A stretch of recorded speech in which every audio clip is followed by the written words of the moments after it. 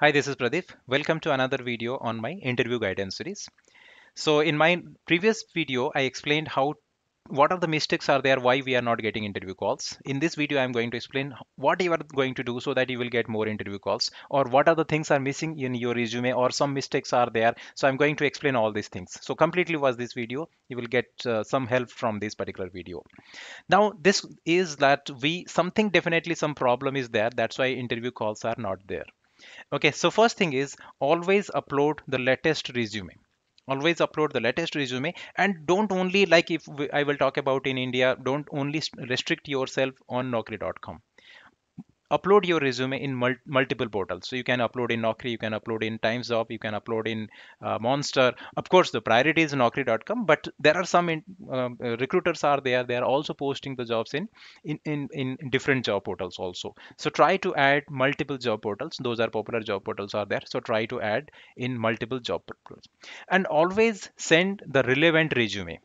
Okay, so don't think that I will create just one resume and same I'm going to circulate everywhere. So it's not that. You have to create multiple resume as per the job description, as per the requirement, and upload that resume and apply that one.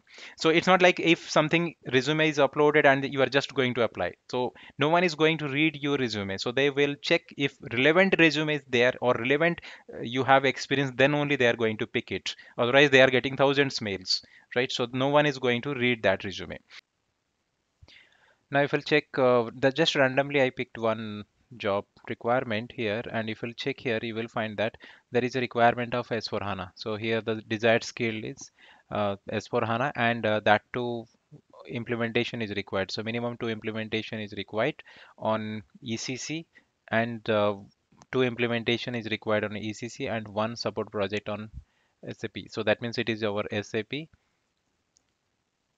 ERP, which is your SAP ECC, plus must have one S4HANA implementation as experience. So that means here requirement is both ECC as well as S4HANA.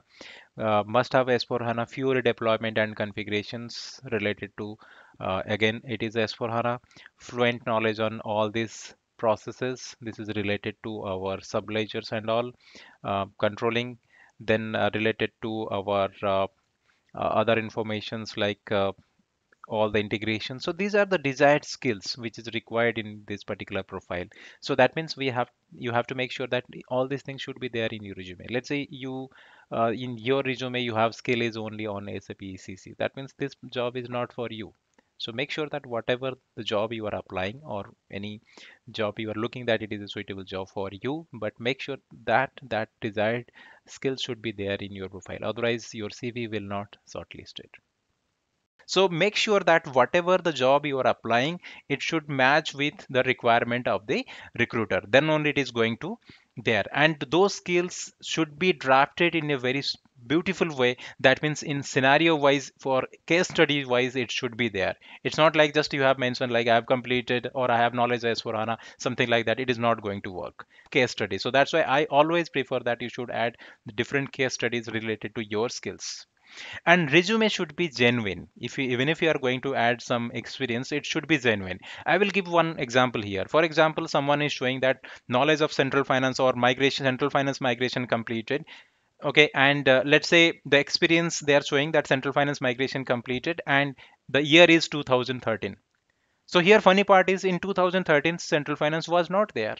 So obviously when central finance SAP they never introduced central finance in 2013, how someone can completed the migration in central finance in year 2013? So whenever you are going to add some experience or something you are going to show in resume, make sure that it should be relevant, and the recruiter should find this one genuine. Another example, let's say you are showing that I have completed recently one implementation on S4 HANA, and I have uploaded master data. I have seen so many resumes that people candidates are showing that LSMW used knowledge of LSMW for master data uploading for S4 HANA. So we know that in S4 HANA we are not using LSMW, we are using migration cockpit. So if you are going to show LSMW, that means it's not genuine. So they definitely they are going to doubt on that one. So make sure that whatever you are going to show, it should be genuine and it should be relevant also. Another example, like you are saying that I have completed one greenfield in my previous project, or my previous project was greenfield implementations, whereas when you are showing the roles and responsibility, it is related to support. So make sure that what you are writing, what you are showing, it should be relevant. And don't make one page resume. I have seen so many resumes like it is one page, so it should not be like one page. So resume should not be too short, and it should not be too long also. Don't make prepare a resume like 8 9 pages. So ideal resume should be 2 to 4 pages, and in this you can justify your skills, your experience, your qualifications, everything you can justify. So don't make it single page, or don't make it 8 to 9 page. That is so point number one is your latest skill you need to show, and as per the multiple job portals you need to show that your latest skill, and it should be relevant. Resume should be genuine, that means whatever you are showing, it should be relevant. And fourth one is resume should not be too long or too short. Fifth point is make sure that in your resume whatever you have added, you have good command on it. I have seen that, let's say my friend prepared one resume, I just copied it, or I just make it save as, change the name, email ID, phone number, that's it.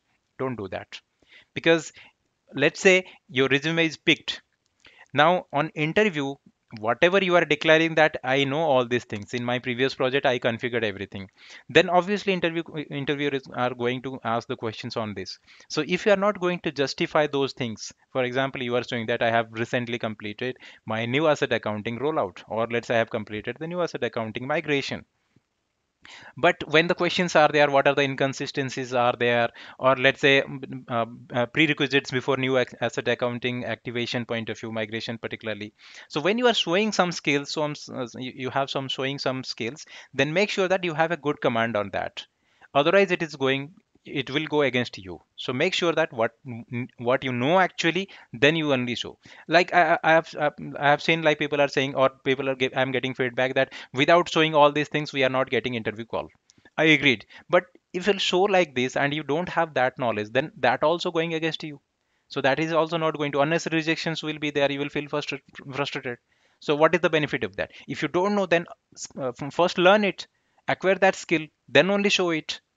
So make sure that whatever you are showing, each and everything you are showing, that recently I have completed product costing, I have completed cost object controlling configurations, I have complete, I know the WIP calculation, variance analysis. Definitely all these skills are very demanding skills. Every interviewer looking these informations in, I mean this demand is there, or they are looking these skills, it is good. But if you don't know and you are showing all these things, then definitely you are going to face the problem in interview. Because in interview, once they will get to know that you don't have anything, so that means unnecessary they will blacklist you. Because like whatever they are asking, because you just copied the informations, or the whatever the content is there, that is not genuine, that is not the original. So what you know, only show that. If you don't know, then learn it first, practice it, prepare on different work on projects, work on some dummy projects, different prepare some case studies, work on those case studies, actually do the experience your skill, then only go for interview. Jobs are there, different candidates are getting the jobs, they are getting good package, but only thing is go with a genuine way. So it is not, there is no shortcut. Okay, so that is another one. And also, even if you are completely new, or you are going for SAP new, like SAP point of view new, but still you have work experience, you are working on domain, you have a good qualification is there, so make sure that things should be reflect in your resume also. You should have one LinkedIn profile, because lot of recruiters directly posting in LinkedIn. Follow good, I mean, so if you think like someone is popular, you follow them, because in their network also a lot of jobs are posted, so follow them. Automatically you will get to know those, so you can also directly apply from the LinkedIn also. So definitely make sure that you should have the LinkedIn profile, even if you are not working as a consultant, or you are SAP consultant, aspirant consultant. So make sure that your LinkedIn profile should be there. There are few mistakes are also there, and as you know, like a lot of people, they are showing fake experience. So I have seen that. For example, now if you are showing some wrong informations, that means you copied some informations from others resume, and you are showing the same information in your resume. Now in your resume you are showing that this is the client which I worked, and this is my current company, the organization. Okay, I have seen in so many resume this type of they are doing, and this is my current position. This is your contract to hire, and this is my current employer, and this is my client information. Now, all these informations can be verifiable. In backend, they are going to verify all these informations through third-party verification agencies in detail. Now, how you are sure that whatever the client information you are showing, this XYZ INC, that particular project is completed by this ABC Private Limited. So if this one is not correct, if it is genuine experience, then go for it. If it is not correct, then you will be in big problem. Somewhere you got this information, maybe from your friend, maybe you added this one and you applied for that job. Then let's say your selection is also completed, suppose. Then after that, once the verification process will be there, then automatically they will get everything is not true. So that also going that unnecessary, like it's a suicide invitation, because your profile will be blacklisted. Or maybe nowadays you can see a lot of layoffs are there because of this only. So no need to show. There is a lot of genuine ways are there where you are getting the interview calls, you will get the jobs, and it is try tested, it's working. So in again in every video I am requesting, don't go for any fake experience. It is not required to fake experience. It's not that easy. You will show some fake experience and you will get the job. Even if you are lucky you are going to get the job, then after some months, maybe it is you will be fired.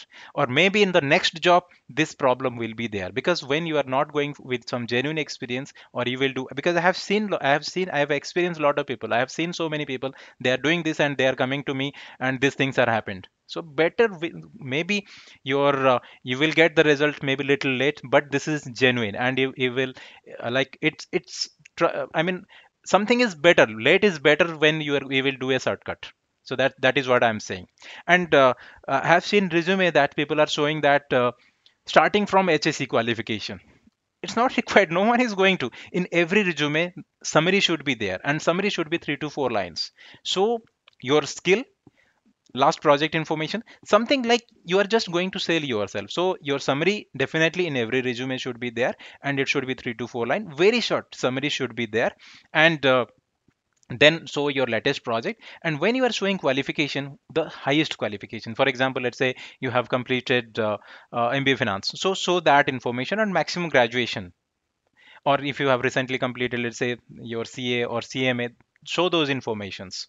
And don't show percentage. If let's say you have scored 80%, 90%, then maybe you can score. If it is not 80%, then no need to show the percentage. If it is 50%, 55%, no need to, even 60% also, no need to show the percentage. Okay, so percentage no one is looking, so only the highest qualification, and that to be professional. So for example, if your qualification is become, no need to highlight it. Okay, so I hope you are getting my point. I have given one example for the mistake point of view. So make sure that whatever you are going to show, everything should be genuine. Otherwise, lots of problem can be happen. Maybe that's why they will reject in the CV scrutiny phase, or maybe after interview also chances are there. Lot even I have seen like after offer letter also candidates are they got the mail that your selection cancelled. You are not going to join from good companies, from CMM5 companies. So in backend, lot of verifications are going on. So that's why if you don't think that whatever I will show and everything will be accepted, because nowadays everything is centralized. If one customer is working, if you're showing that I'm working with this company, and if that customer is not SAP partner, or let's say they're not SAP customer, then that means everything whatever you are showing, it's everything is fake. So be alert. Whatever you are doing, you can feel free to mail me. My email ID is there. Feel free to mail me, or you can also send messages for any guidance. But go with genuine experience.